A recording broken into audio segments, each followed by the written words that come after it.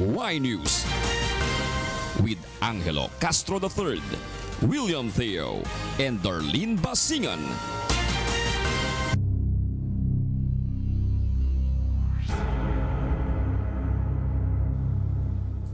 Good evening. The Department of Health is observing the health conditions of 2 individuals after being exposed to a poultry farm in San Luis, Pampanga. Aiko Miguel explains why. The Department of Health, or DOH, says flu-like symptoms from 2 of the 20 farm workers in a poultry farm in Pampanga. This was after they were taken swab samples and underwent blood tests. The DOH says one of them is having a fever and the other is having coughs after being exposed to chickens infected with the avian flu. The DOH will know the results of the examination on the 2 individuals tomorrow if they are indeed infected with the virus. Yung suspect case, sinintay pa natin yung resulta na baka makuha na namin bukas kasi 48 hours. The health department conducted contact tracing of people who had been exposed to chickens with bird flu. However, health officials clarified that an individual suspected with avian flu cannot transfer the virus to other humans. The DOH also emphasized the possible transmission of avian flu is chicken to humans and not humans to humans. Health authorities also allay public's fears, noting that the avian flu is not airborne. Cause of alarm siya sa mga manok. Kasi ngayon nga, it's an animal health problem. Kasi nga yung bird flu virus will infect feathered animals and manok, yung poultry. Sa public health, hindi pa. The DOH is aware that many are panicking because of the avian flu. That's why it is reminding the public to listen to official statements only regarding the said virus. Kung ano-anong mga larawan ang pinapakita sa social media na may bukol-bukol na ganito, kaya natatakot tuloy yung mga tao. Ang pwede lang pong mahawa ay kung kayo'y nasa San Luis. The health department assures it is ready to help in the treatment of people infected with avian flu. DOH has prepared flu vaccine to prevent any strain of the virus that can mutate in the body of humans. Aiko Miguel, UNTV News and Rescue, Manila. The trade of broiler producers slows down in some parts of Luzon days after the bird flu outbreak in the country. Ray Pelayo will tell us why.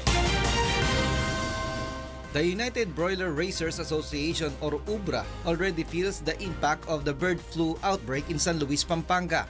They say that even if the ones affected by the virus are the egg layers, the sales of chicken meat in the market have also taken a slump. UBRA says the producers' sales in the province of Tarlac has reduced by 50%, 40% in Pampanga, and 20 to 30% in Southern Tagalog and Rizal. Farm gate price has also gone down to 62 to 69 pesos from 65 to 70 before the announcement of the outbreak last week. The group says their cost of production is around 70 to 75 pesos per kilo. Na-delay yung pagtapos ng ani ng manok. Na hihirapan din sa farm kasi madadagdagan yung patoka, madadagdagan yung mamamatay, madadagdagan yung efficiency is apektado. UBRA appeals to the Department of Agriculture to remove the transport ban of broilers out of Luzon because it causes confusion to buyers. Ang sinasabi ng lahat ay lahat ng poultry products na nasa labas ng area na yon ay ligtas. Bakit hindi makapunta yung mga products na yon sa Visayas, Mindanao? Prior to this, the DA appealed for farmers' understanding that although they will suffer loss with the implementation of quarantine procedures, the said measure will ensure that the virus will not spread. Maski 1 milyong itlog pa, that is nothing compared to the whole poultry industry of the country na masisira kapag pinabayaan natin ito. Ray Pelayo, UNTV News and Rescue, Quezon City. The Department of Agriculture Region 5 sets up quarantine stations in 5 of its entry points. Meanwhile, poultry farms in Batangas continues to implement preventive measures. Rajel Adora tells us why. Poultry farms owners in San Jose, Batangas worry over the possible decline in the prices of eggs. This is due to the effect of the bird flu virus outbreak in San Luis, Pampanga. San Jose, Batangas has been declared as the egg basket of the Philippines. It produces more than 7 million eggs every day from the 350 chicken farms. This prompted farm owners to implement stricter preventive measures to prevent the spread of the avian flu virus in their farms. Inaalagaan namin sa Bombay. May spray namin ng disinfecta. Kasi pag hindi namin spray yun, siyempre papasok yung mikrobyo, yung virus. Bawat dumating na sasakyan, i-disinfecta natin. Kahit ano man yan, basta galing sa labas, disinfecta yun. Disinfecta. Kaya meron kami dyan sa gate. Meanwhile, the Negros Occidental Provincial Veterinary Office strictly prohibits the entry of chickens from Luzon. The province has already set up quarantine stations at ports and airports to ensure that the virus won't spread there. Wala kita dapat kabalakan because ang Negros Occidental is avian flu free. A livestock inspector also monitored 24/7 all poultry farms in the area. Local agencies assured that amid the outbreak, the province will not run out of chicken supply.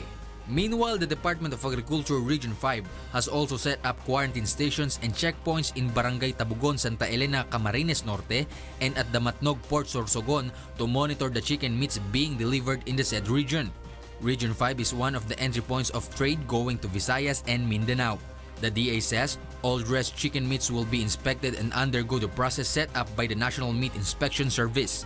The DA confirms that the chickens being sold in the market now in Bicol region are safe for consumption. Reynaldo, UNTV News and Rescue, Philippines.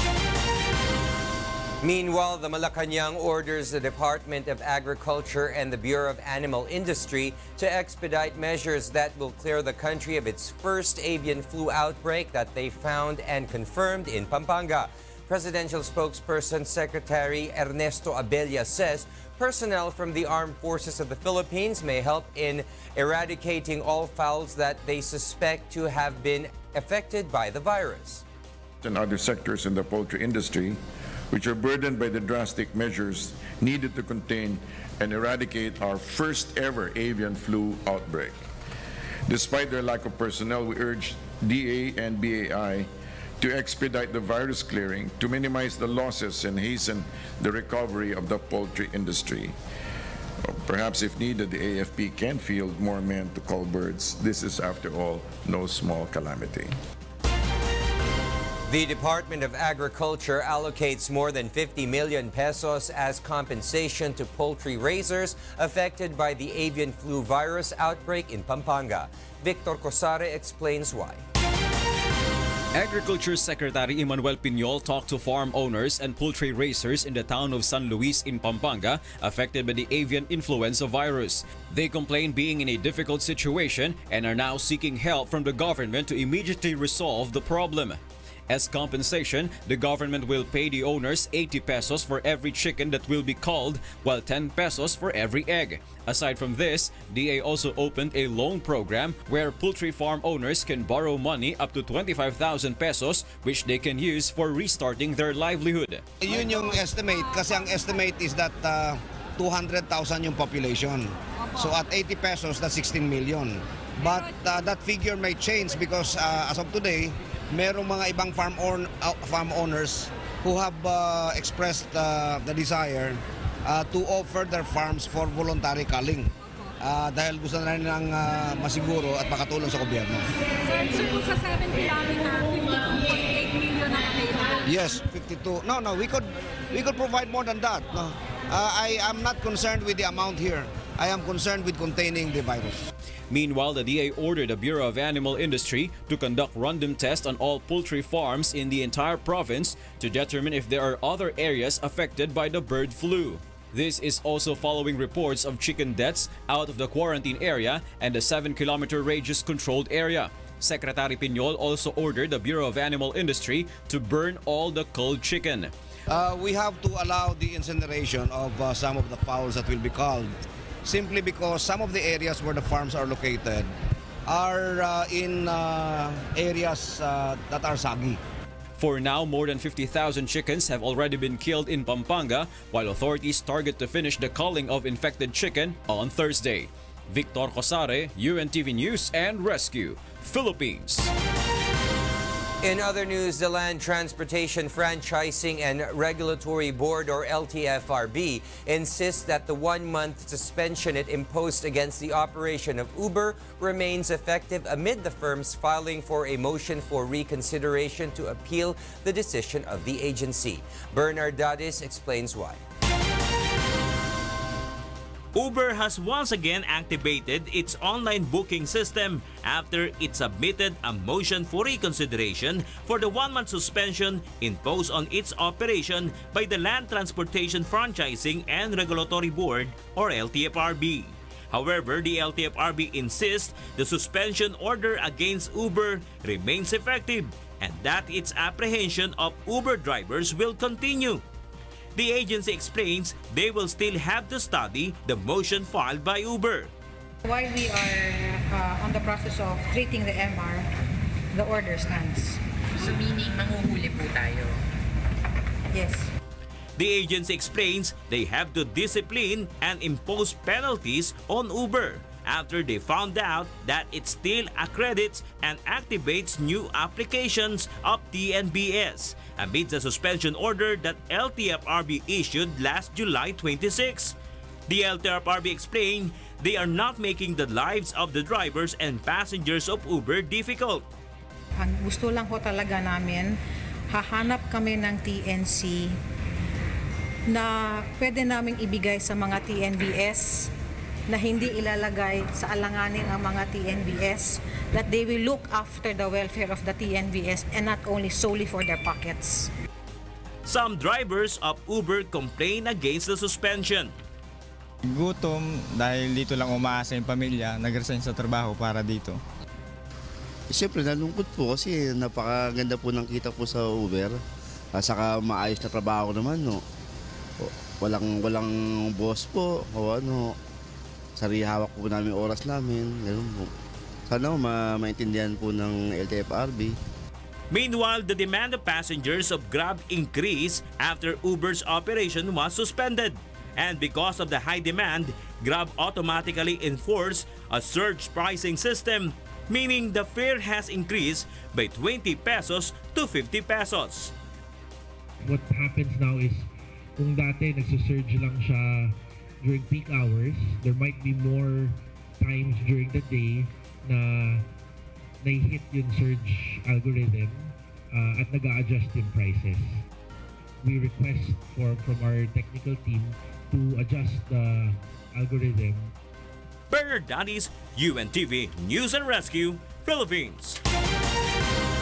In connection to that report, just around 6 in the evening today, the LTFRB has decided to deny the motion for reconsideration filed by Uber Systems Corporation, which further supports that the suspension order against Uber's operation and booking of passengers remains in effect.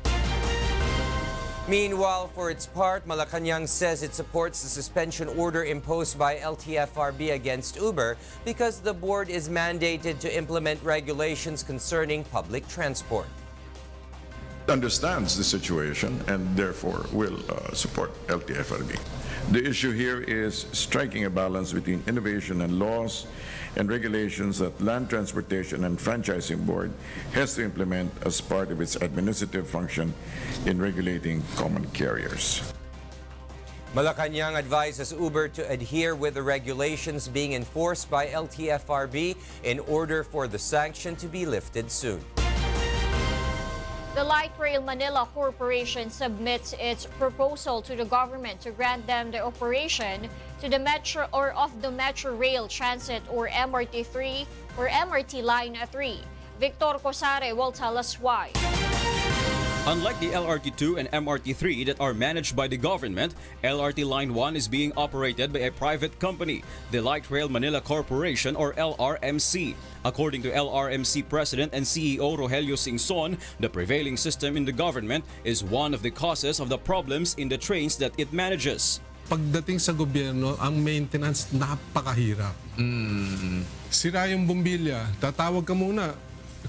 Auditor, sira yung bumbilya, pwede ko bang palitan? Pwede bang bumili? Kung wala yung auditor, hindi mo pwede...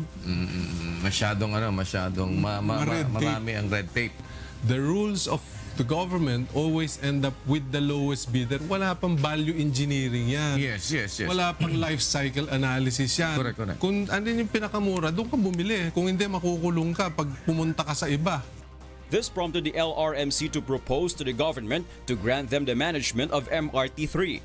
In his interview in Get It Straight with Daniel Razon, Singson said that the LRMC has submitted their proposal to the government.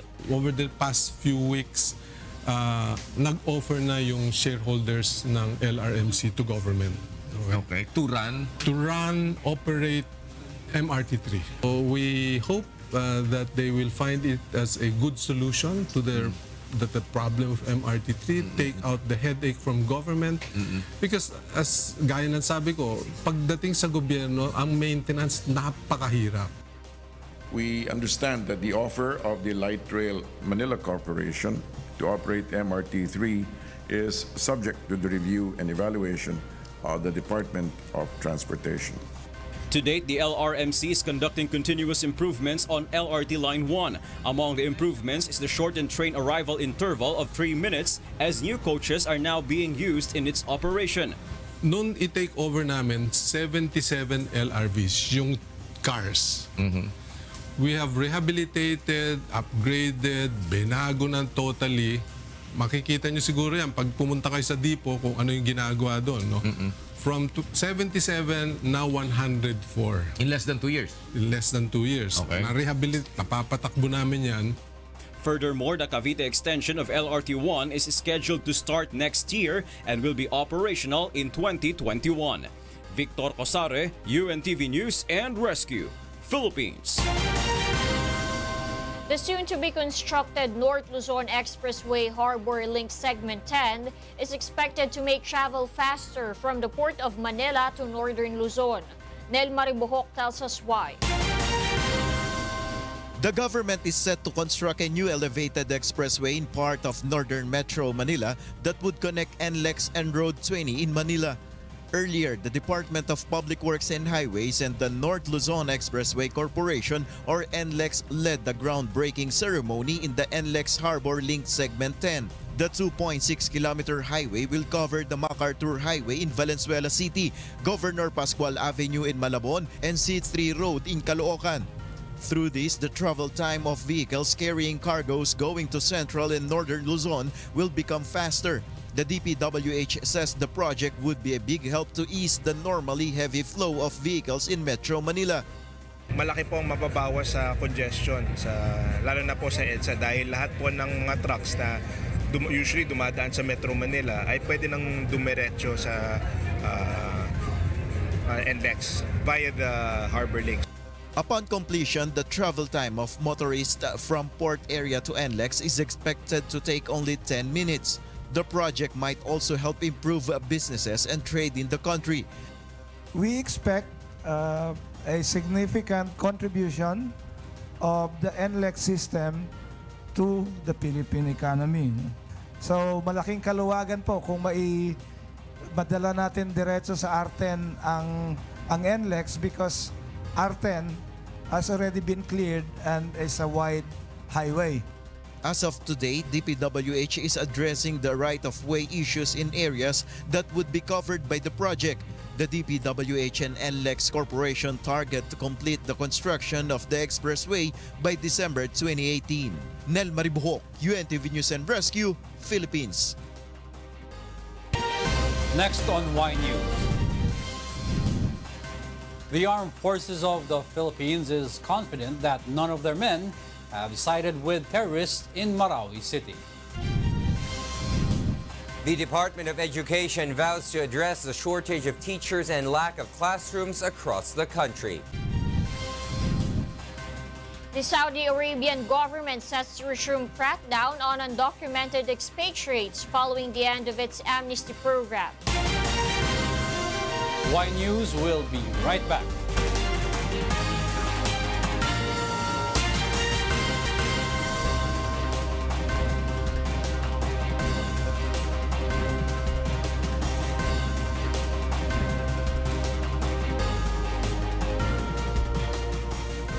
Senator Antonio Trillanes IV and Bureau of Customs Chief Nicanor Faildon engaged in a heated argument during today's resumption of the Senate probe on the billion peso worth of shabu from China. Nel Maribuhok will tell us why. BOC Commissioner Nicanor Faldon refuted allegations of his involvement in the shipment of shabu from China worth 6.4 billion pesos. The BOC chief blew tirades with Senator Antonio Trillanes IV during the hearing. Trillanes is the one implicating Faldon as the center of the controversy. Your Honor, please comply.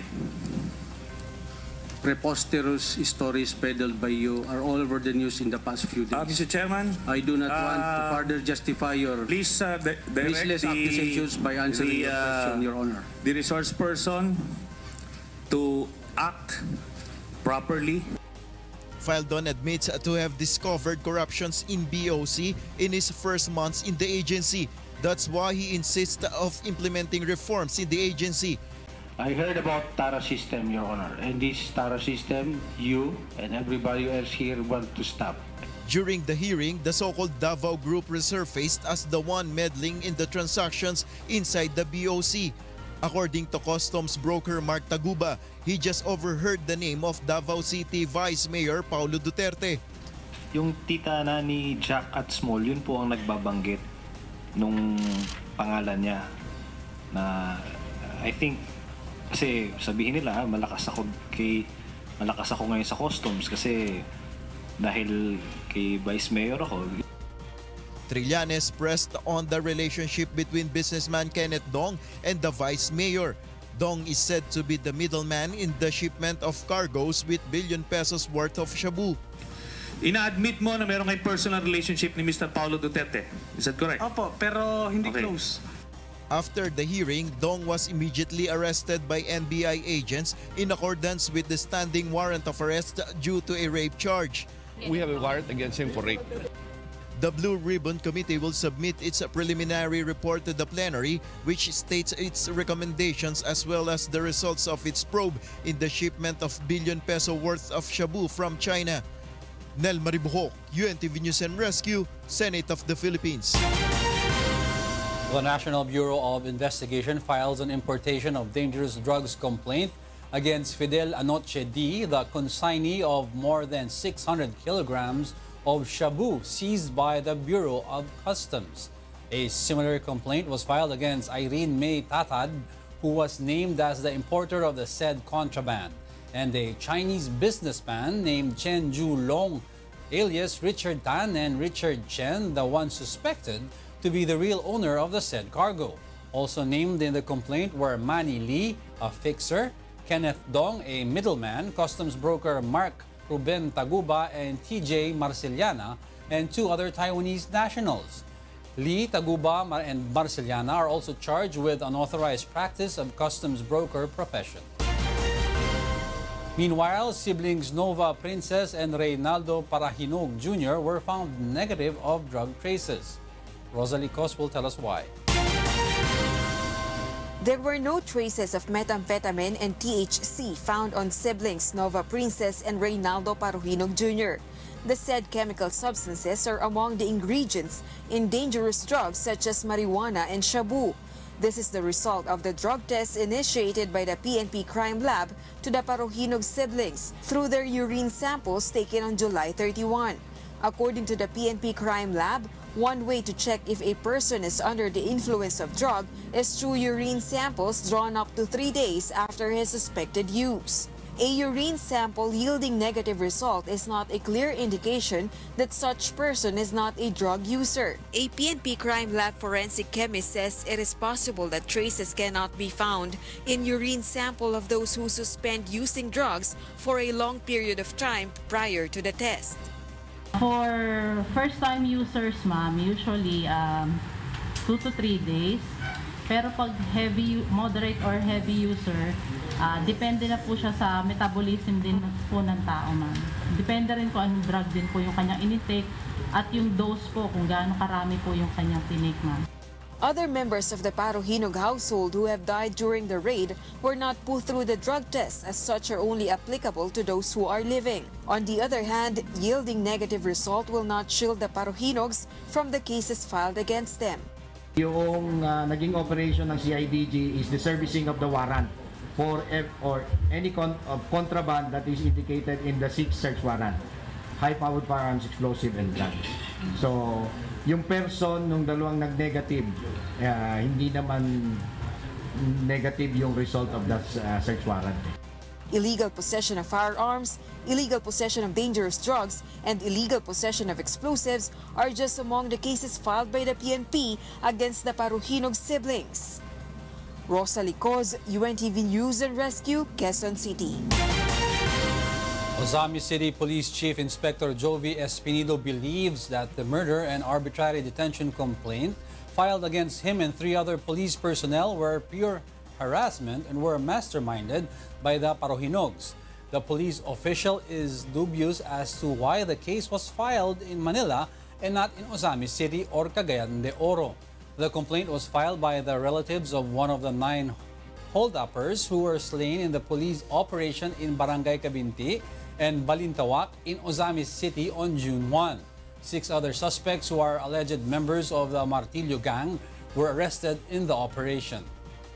Yun ang katindihan ho. Bakit hindi lang pinapadala ni prosecutor sa Cagayan para ang taga-regional lang sa prosecutors ang mag-resolve kung may problema? Bakit nandito pa? Mga tanong yan, itanong nyo kay Secretary Aguirre yan kung pwede, bakit papuntahin pa kami rito para lang mag-receive ng affidavit of complaint. The Philippine National Police maintains there was no foul play in the death of over 20 drug pushers in a one-time, big-time operation today. Bernard Dadis will tell us why. 21 individuals were killed in today's one-time, big-time drug operation conducted by the Bulacan PNP. Police claims the suspects resisted arrest after noticing that the people they're transacting with were just poser buyers. Bulacan Provincial Director Police Senior Superintendent Romeo Karamat says they have planned the operation for 1 month. Of the 9 towns raided by the police this morning, 2 suspected drug pushers were killed in Barangay Poblacion, Giginto, Bulacan. 2 men in Barangay Loma de Gato, Marilao, Bulacan, while another 1 in Barangay Wawa in town of Balagtas. Casualties were also reported in the towns of San Jose del Monte, Mekawayan, Malolos, Baliwag, Norsagaray, San Miguel, Plaridel, San Rafael, and Santa Maria. Aside from the killed suspects, 94 drug personalities were also arrested, while 22 guns and 150 grams of suspected shabu were confiscated. The said one-time, big-time drug operations is part of the campaign of the PNP against illegal drugs. Naisipan namin gumawa ng simultaneous police operations para iparamdam at ipakita sa lahat ng mga drug pushers na patuloy na hinahamon itong kampanya natin sa illegal na droga. So para ipakita namin sa kanila na ang Bulacan PPO ay hindi tumitigil at hindi titigil sa kampanya laban sa droga. Mas lalo namin papaigting. The police target to conduct raids in 15 towns in Bulacan. Nagsimula exactly 12:01 ng madaling araw at magtatapos ito ng 12 midnight ngayong araw na ito. So yun po yung final, kung ilan tali, kung ilan po yung mahuhuli namin. Yan po yung magiging resulta ng one-day police operations namin. Bernard Dadis, UNTV News and Rescue, Philippines.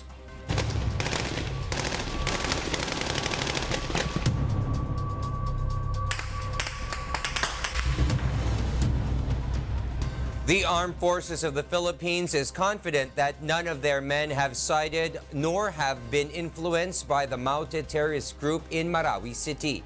Ray Pelayo tells us why. The leadership of the Armed Forces of the Philippines assures that all its soldiers battling in the terrorist Maute group in Marawi City are true to their sworn duties. AFP spokesperson Brigadier General Restituto Padilla says all their men are true to their promises to perform their duties well and to show their loyalty to the country. All our personnel, all our soldiers, all our Marines on the ground are there. They're all accounted for. We do not doubt any of their loyalties. And in fact, many of those who gave up their lives in Marawi from day one up to present and still fighting. The general also assures that none of their men went astray or betrayed the AFP. He says this is also true with the former members of the Moro National Liberation Front or MNLF who have now become soldiers. Our Muslim brothers and sisters also from the MNLF who have been integrated, and many communities who have decided to join the armed forces and who have qualified to be soldiers, marines, and other members of the armed services. So by and large, there has not been any incident of that nature. Padilla made a statement following the pronouncement of PNP Chief Police Director General Ronald Bato de la Rosa, claiming that there are some members of the police being investigated for suspicions of colluding with the Maute terrorist group. Ray Pelayo, UNTV News and Rescue, Philippines. Some lawmakers criticized the Presidential Communications Operation Office for drawing flack recently after releasing false information in public via its Philippine news agency. Maki Libradilia explains why. Some lawmakers have questioned the errors committed by the state-run Philippine News Agency or PNEA recently. It can be recalled PNA posted a photo of Vietnam soldiers with a caption pertaining to soldiers battling terrorists in Marawi City. And just recently, the state-run news agency used a logo of a food company in a news about the Department of Labor and Employment or DOLE. The file retriever and the editor behind the erroneous information explained the reason behind the mistake. Nag-sort out ako sa Google dahil wala kaming logo ng DOLE. Sa akin pagtingin, nakala ko yan DOLE na yan na yung labor employment. Wala naman siya kapangyarihan na maglagay ng logo eh. Bakit kailangan ilagay mo yung logo? Una-una, hindi ka sigurado. Hindi naman kasama ng trabaho mo siguro yon. First time po pong nagkaroon ng lapse sa trabaho dahil lang po medyo nagkaroon nga po ng maraming confusion po sa system po, sa bagong system. Nangangapa pa po kami hanggang ngayon eh. Kahiya-hiya talaga. It reflects on your leadership, on the administration, on the government and our country. Secretary Martin Andanar admits the error and vows to tighten the screening of the news they would release on the PNA. We formed an editorial board which is the last gatekeeper of the stories para hindi na po ito mangyari ulit. Meanwhile, the Congress orders the tightening of the accreditation process of bloggers attending national and presidential events. The lawmakers say the PCOO should create guidelines for those it will issue with accreditations and not to bloggers who write fake news. Some lawmakers also want to increase the budget of the PCOO next year for the improvement of the services of the news and communication agencies under it. Maki Libradilia, UNTV News and Rescue, House of Representatives. Meanwhile, some former health officials and those in the health sector support the government in pushing for the raising of taxes for cigarettes. Aiko Miguel tells us why. The Syntax Coalition, which is composed of 60 member organizations, supports the proposal of the Department of Health to further raise the taxes on tobacco products. These include the imposition of additional taxes on sugar sweetened beverages or SSB. The group says the money the DOH will earn from the taxes would greatly help in the implementation of the Universal Health Program. Gamitin ito para maging mas accessible ang healthy food sa mahihirap. Ang caloric insufficiency sa Pilipinas, ibig sabihin hindi sapat ang kinakain nilang pagkain, 69% sa 2015 survey. Lahat ng revenue sa SSB tax mapunta sa pagpapamura ng healthy food like fruits and vegetables. Aside from the additional income, it will also help lessen the number of cigarette smokers since its prices will increase. Former Health Secretaries Enrique Ona and Esperanza Cabral are also in favor of the said move. Ona says it will be great to intensify the collection of taxes so many can further benefit from the projects of the government. From something like 21 billion pesos, ang dati ho nating DOH budget in 2010 hanggang hong naging 54, 80 plus. And if you look at it, yun hong taas ng ating budget all came from the sin tax. Although the DOH is among the agencies with the biggest budget, health officials believe it still needs additional funds. Now we are 104 billion DOH budget. We're number 3 in the ranking of government agencies, but still we're saying that is not enough. So we welcome this proposal and we hope to discuss this with the Department of Finance and also with our legislators. Aiko Miguel, UNTV News and Rescue, Manila. The National Youth Commission or NYC appeals to Congress to push with the Sangguniang Kabataan elections this year. Rosalie Cos will tell us why. It has been years since the last elections of Sangguniang Kabataan was held. Likewise, it has been a long time since there was formal representation of youth in the barangay level. Now that the barangay elections will likely to be postponed anew, the National Youth Commission appeals to Congress to allow even the SK elections alone. Kung ayaw nila ituloy yung barangay, maintindihan namin. Pero sana yung SK ibigay na po sa amin. It's been years. And if ang fear nila ay mangyari, yung mga dating kinatatakutan nila mangyari, that's why there is a reform. Binago na po ang SK ngayon. Please give SK a chance.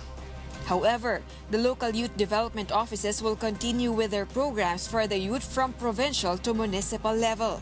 One of these programs is the Barangay Development on Youth. Whether SK elections will be postponed or not in October, NYC ensures there will be youth representations in barangay level. Andun tayo sa kung ano man ang mangyari, the National Youth Commission will make sure that there will be youth representation kahit anong mangyari. If the Congress will approve the bill on postponement, it will be the second postponement of the local polls under the Duterte administration. President Duterte wants to ensure that no narco politicians will be elected. Rosalie Cos, UNTV News and Rescue, Malacanang. The Department of Education wants to address the current shortage of teachers and lack of additional classrooms across the country. Maki Libradilla tells us why. Based on the estimates of DepEd, the country still lacks 47,000 classrooms. This is one of the concerns the DepEd wants to address until 2018. Kung ini-implement ng DPWH ay yung new construction of school buildings at saka replacement of old, dilapidated or condemned school buildings. DepEd also vows to address the lack of teachers across the country. The Education Department is in need of 81,000 teachers for kindergarten to senior high school. We are targeting to have 81,100 total teaching items. Creation of additional teaching positions. The said insufficiencies are among the concerns the DepEd will allocate money for in 2018. The proposed budget of DepEd for next year is 8% higher compared to its current budget this year. DepEd meanwhile appeals to soldiers to avoid making schools in Marawi City as their hideouts, since schools should be considered safe zones. The call came amid the reported cases in Mindanao where schools are being made camps, barracks, and detachment and supply depots of the military. Maki Libradilla, UNTV News and Rescue, Philippines. Some barangay leaders in Mindanao are in favor of delaying the barangay and SK elections in their region. Leslie Longbowen will tell us why. More than 200 barangay leaders of various barangays in Mindanao attend the public hearing and consultation held by the Commission on Elections in Davao City today. They are all in favor of postponing the local elections. Some of the barangay officials who expressed concern are those from the leagues of barangay from Caraga Region, Lanao del Norte, Davao del Norte, and the Autonomous Region in Muslim Mindanao or ARMM. The barangay leaders want to support the president in his campaign against illegal drugs. They call on the government to use the fund for the elections for the rehabilitation of Marawi City. Na sana po yung pondo na gagastusin sa election sa Marawi City, baka po pwedeng i-realign na lang na idagdag sa pondo na gagamitin sa pag-rehabilitate ng Marawi. At sana po, matapos na po itong kaguluhan. Chairman Andres Bautista of COMELEC says the polls might be postponed if the elections might not be peaceful in the area. Gagamitin nga namin yung kapangyarihan na binibigay sa komisyon sa Section 5 ng Omnibus Election Code na nagsasaad na kung hindi kakayaning magkakaroon ng isang maayos, malinis at mapayapang halalan sa isang lugar, pwedeng ipagpaliban ng komisyon on its own. For now, the Commission is studying the position papers submitted by the barangay leaders in Mindanao if it is possible to postpone the polls there.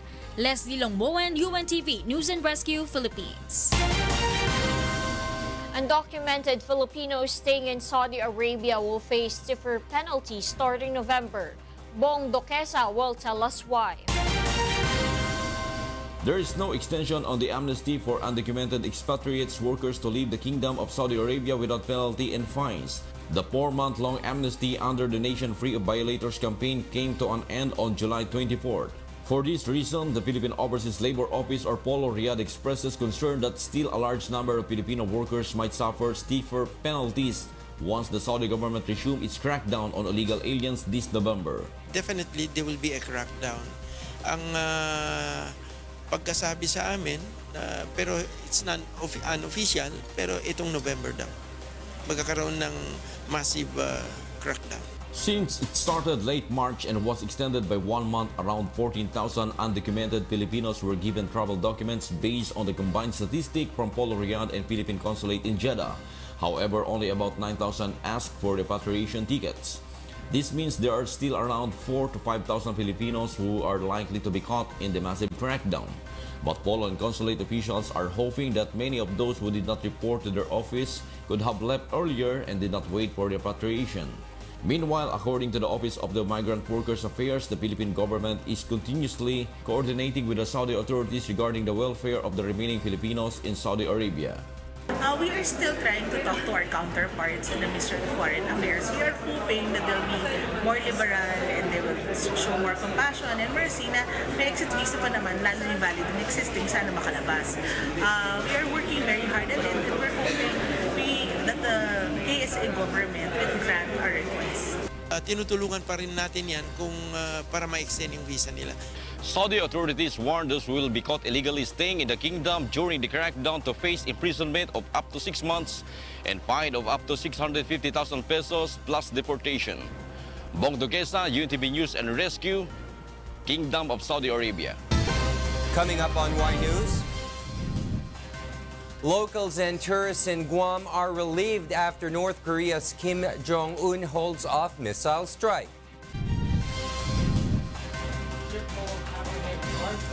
Endangered fish seized in the Galapagos Island in Ecuador. And feline fans celebrate all things kitty at a cat convention in California, USA. More from Y News after this break.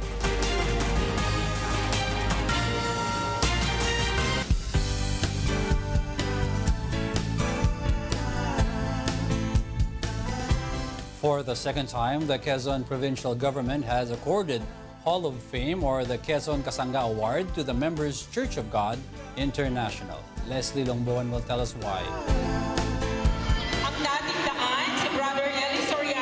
The local government of Quezon Province has accorded recognition to some groups and individuals helping to ensure the sufficient supply of blood for the sick in need of blood transfusion in the province. This 2017, MCGI was able to conduct blood donation drive twice with the help of the Quezon Provincial Blood Council, whereas the group accumulated about 150 blood bags. Yes, maraming salamat kay Brother Eli Soriano at kay Brother Daniel Razon na every year hindi pwedeng hindi kikilalanin ang dating daan. Sana sa mga darating pang panahon ay manatili tayong magkakasama sa mga proyektong ito. Obligasyon po natin na ating kapwa-tao ay ating magawa ng kabutihan. At ang advokasya ng samahang ito, ang paggawa ng mabuti ay hindi magbubunga ng masama. Meanwhile, some individuals in the province also received Galoner Award due to their regular donation of blood.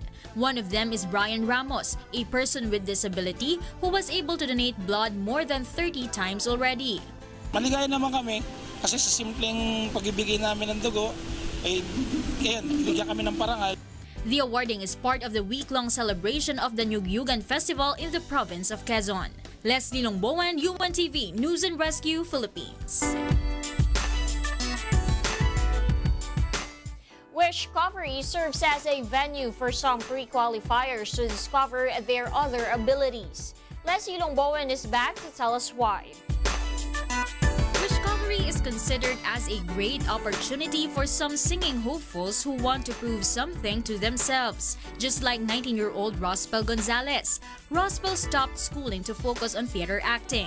And as she joins Wishcovery, she wants to showcase to the world that she has more to offer other than theater performance.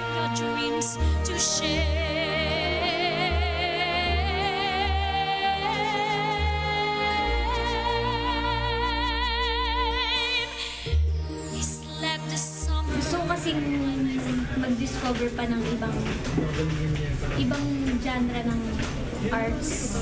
Paano ko ma-express yung art ko as a singer, as a dancer or performer, ganun.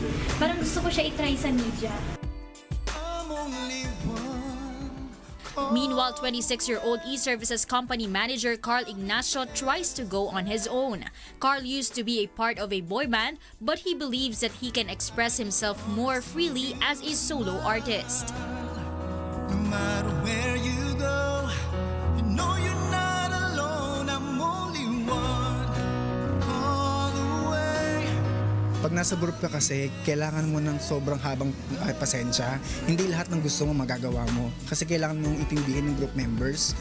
Unlike pag nag-solo ka, you have your own time, you have your own song choice. Tapos bahala ka na kung paano makareglahin.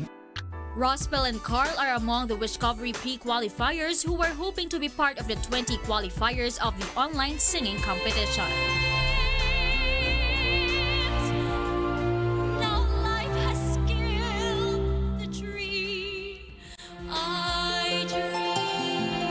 Leslie Longboan, UNTV News and Rescue, Philippines. Those are the reasons behind the news, August 15, 2017. I'm Angelo Castro III. Reasons we deliver to you as they unfold. I am William Theo. And I'm Darlene Basingan, because we need to know. We will always ask why. Thank you for watching Why News.